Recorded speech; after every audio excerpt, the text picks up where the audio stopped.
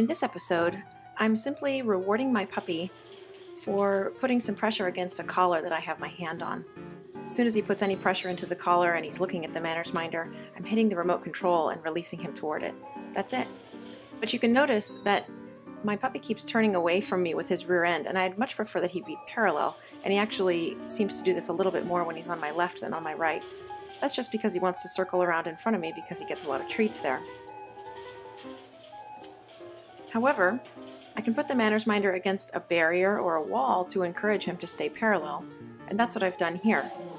This is actually a really difficult barrier because it's the railing at the edge of the loft in my house, so there's about a 25-foot drop just on the other side of that barrier.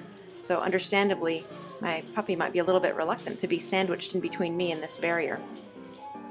But after a couple of tries, we're back on track, and you can see now he's actually parallel to me. And also, if you watch his left rear in this little video clip, if you can see it, he's actually also trying to lift his rear leg and touch the railing because that's a trick that I've taught him. Now I'm going to switch sides and make sure that I'm squishing him against the barrier on the other side. And again, I'm just releasing him when he's putting some pressure into his collar.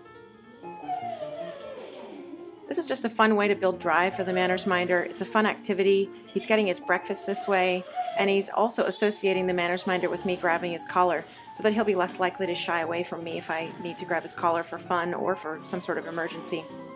You can also see on the lower left hand, Jesse's really excited and he wishes that he could be playing with the manners minder too. I hope you enjoyed this little video. Stay tuned for the next episode, hand targeting.